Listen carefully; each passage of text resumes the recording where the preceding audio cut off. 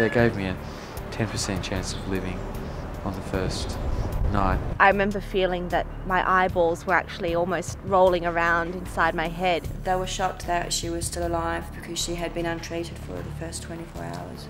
My daughter was a healthy child at 2:30 that afternoon.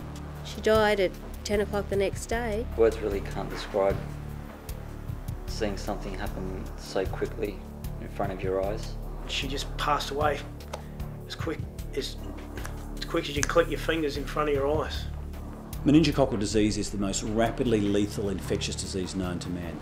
This incredibly virulent disease can kill in just a matter of a few hours. I've seen patients who have been well at breakfast and dead by dinner. Early diagnosis and appropriate management is absolutely vital.